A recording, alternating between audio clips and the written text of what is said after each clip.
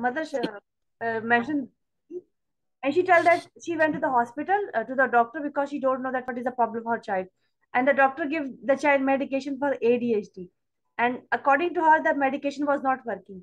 Then after one other month she have taken the child to the other doctor, and the child give the medication for the autism. Okay, that was her second visit, and the child was not diagnosed with this. In the start, they were saying that the child have autism, and later on, he said that it is ASD. It's not full-fledged autism.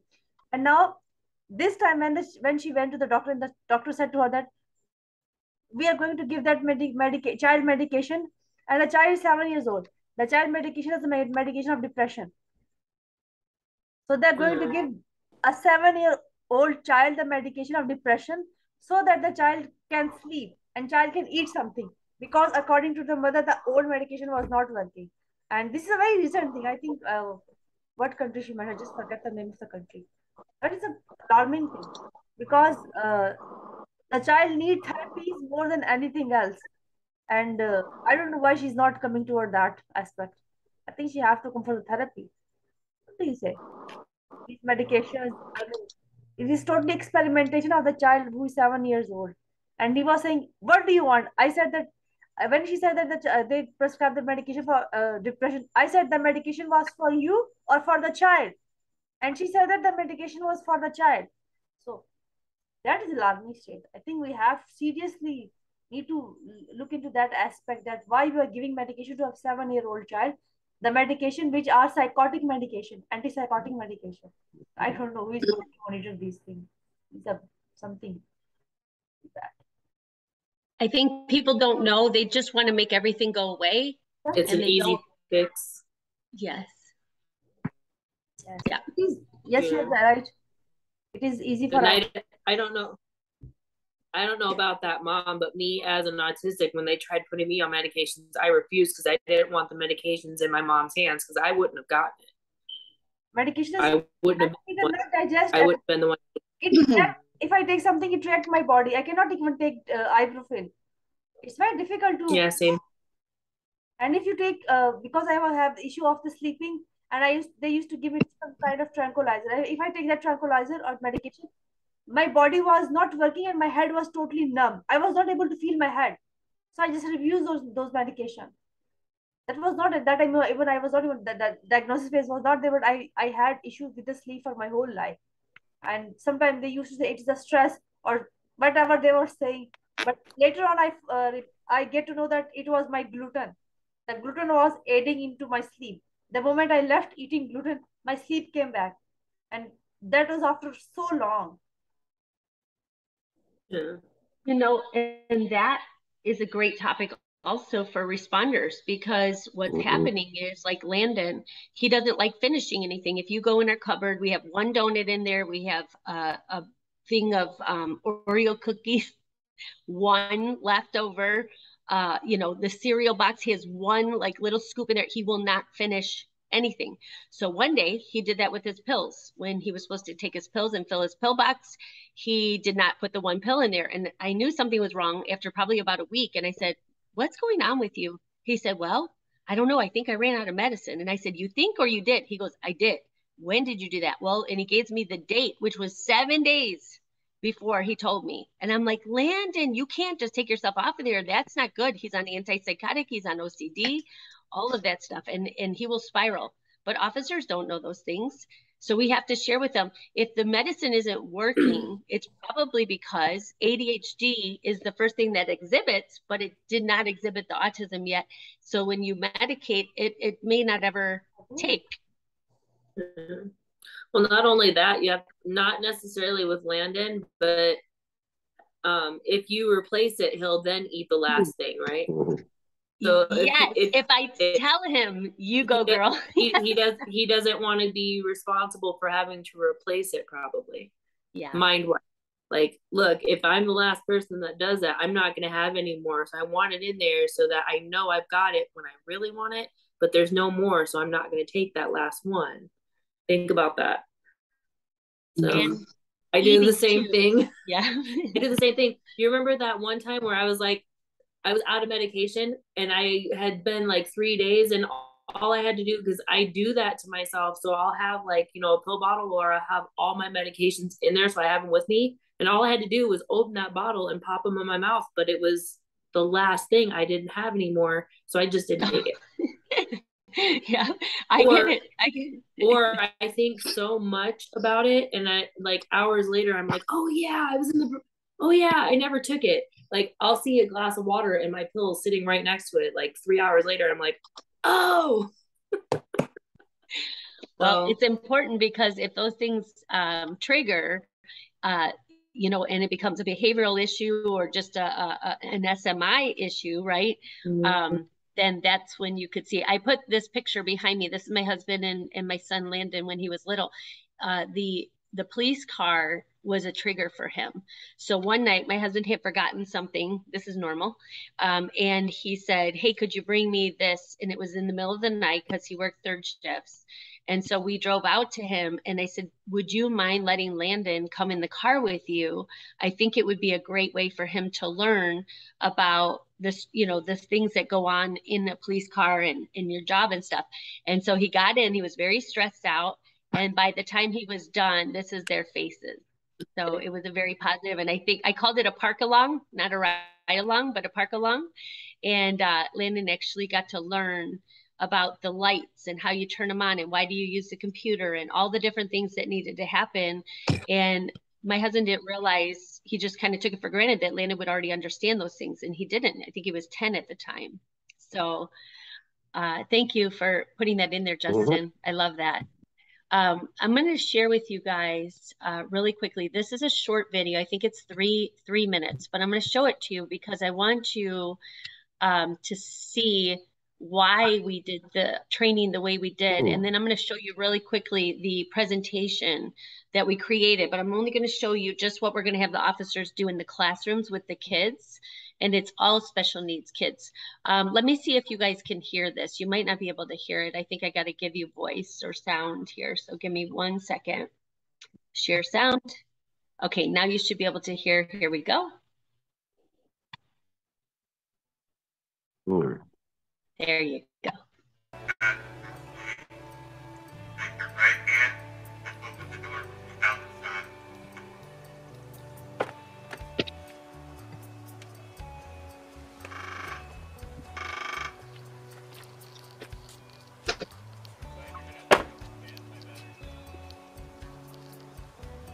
Sir, turn around. Do not face me. Grab the back of your collar with your right hand. Hands up, hands up. Back of your collar with your right hand. Sir, grab your collar with your right hand. There you go. Pull it up. Higher, higher. Okay, turn around for me.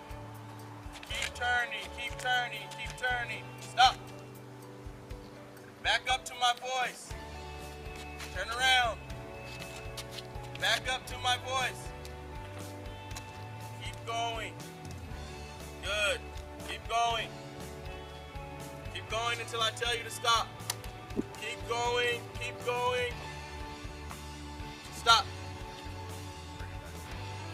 Can you hear me? Yeah, you can lower your shirt. You can let go of your shirt. Keep your hands up. Keep walking back. Keep coming. Keep coming. Keep coming. Ready to stop? Get down on your knees. Keep your hands up. Put your arms Hello, straight back. Assalamu alaikum. Like, or put your arms straight out like an airplane. Hello, how are you, everyone? Straight out like airplane wings. Hello. Straight out. Yeah. Alright. There you go. Now bring your arms straight back. Behind your body. Alright. Don't move, okay?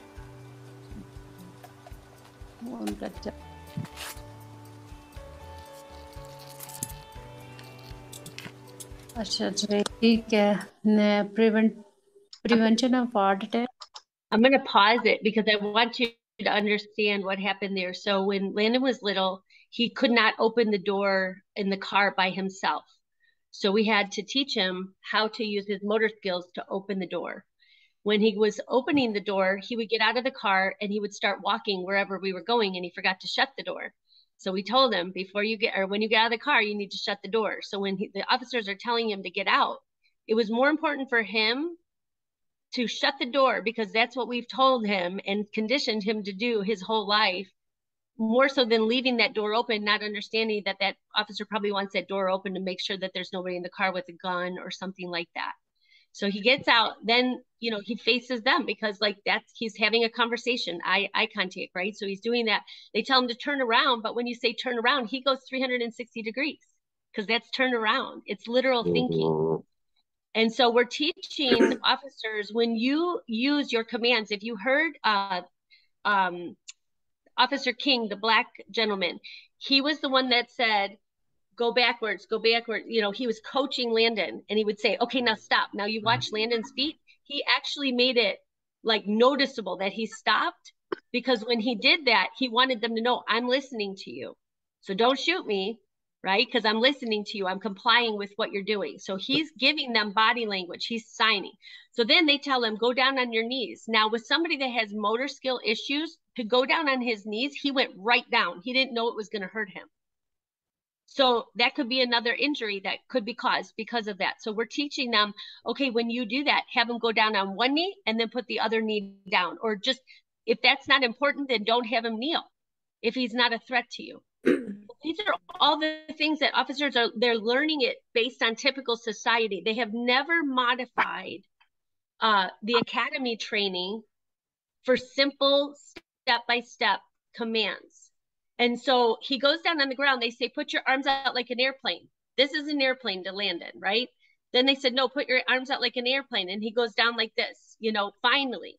But they said, put your arms behind you. Well, when he does horse therapy, this is actually a core exercise. So when he says, they tell them in core, you know, core exercises, put your hands behind your back. This is the way they have them doing it. So either we have to go to the therapist, or we have to go to the police and say, one of you has to change the way you're commanding this, because if you don't do that, then you're confusing the person that thinks literal.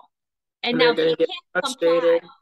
He can't comply, and the officers are thinking that he's being facetious, right? And then they put his, you know, the handcuffs on him, which is also a sensory issue. When the guy was doing it, you could hear the officer. He was so stressed out trying to get Landon to do the things that he needed to do. And then he should have said, I'm going to put the handcuffs on you. I'm going to lift you up. I'm going to walk you back. I'm going to ask you questions about your name. Tell him what you're going to do so he has time to process. Because when you saw him put your hands and grab your shirt collar and pull it up, he's sitting there doing all kinds of things that could have got him in big trouble. And then finally he understood what they were saying, but he didn't get it before that. So I'm like, oh my God, I would have assumed as a parent, he was 15, he would have already known all this stuff. But then I say, but who would have taught him if it wasn't me? Nobody's going to teach him. We don't have law enforcement in classrooms. We have firefighters in classrooms. So you don't realize what they don't know until it's like right there in your face too. Like, or it might not be something he doesn't know how to do. It just takes him a minute from hearing to processing to executing. Yes. Yeah. So we had to write a curriculum, and we started at kindergarten. And so when I wrote it, and it was way too complex. I sent it to the officer. The officer is autistic. His son is autistic. He was like, this is too complex for the age group of the kindergarten to 5th grade. I said, thank you, and thank you for joining us. Yeah, I was also about to say that. She had to leave. Yeah. And where is Dr. Shubhafta? She's sitting in a conference actually. Oh, she have a hi, conference. Dr. Abbasi. Hi. Yeah. Oh my gosh. Hi. Assalamu alaikum. Oh, I'm not going to try. How are you? She looks like one of the main characters on Orange is the New Black. I'm just going to put that out there.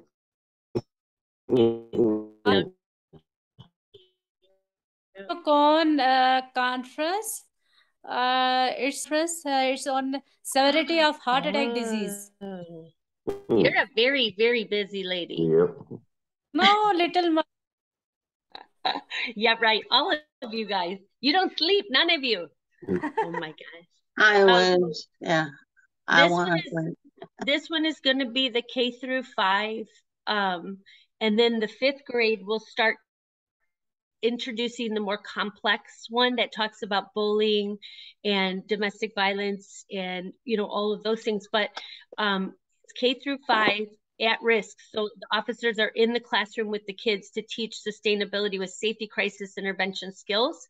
And we're working on motor skills processing delay, police commands, being shorter, acknowledge the need for practicing motor skills, the expectation of a police officer during crisis encounters, and the need for simplifying the commands. They were telling this group of kids, turn the key off and put the keys on top of the car. And I'm like, there are no keys. Most of the cars nowadays have a push button. So the kids are in the car trying to figure out what keys are they talking about. And they wanted to comply because it looks bad if they don't comply. So they took my mailbox keys in the middle console and put them on top of the car just to give the officer what he wanted.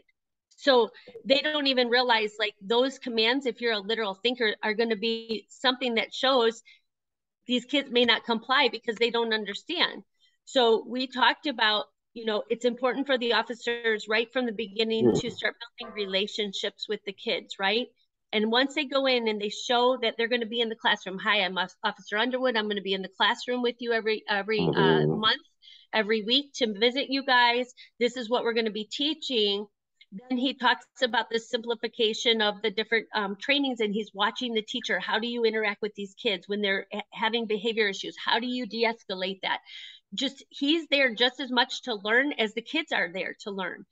He thought, oh, I just go in there and I'm just building relationships. No, you're learning from them. You're watching the teacher that's going to give you the answers of how to be a better officer because you don't have those answers right now. You're just doing what you've been taught. Yeah, I remember back in my days when I think I was 5th grade or something, I had a police officer come in the classroom and talk about, you know, of course, the whole thing of DARE, keep kids off drugs. And it basically, that message sit with me, basically, like smoking, alcohol, and all things basically die that way.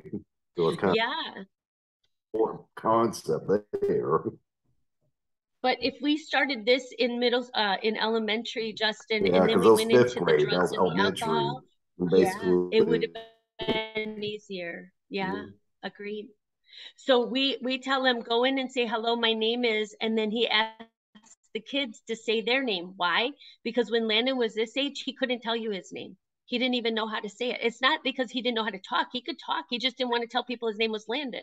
Because a lot of parents say, don't talk to strangers. Don't tell people your name, right? So all those things that we're teaching at home, they literally do that. Even if an officer or a teacher or somebody else is about, put your hands up. So the officer will just stand in the classroom, just like the mirroring that you talked about, Kanasha. He'll say, put your hands in the air, arms straight out, hands up, hands behind your back.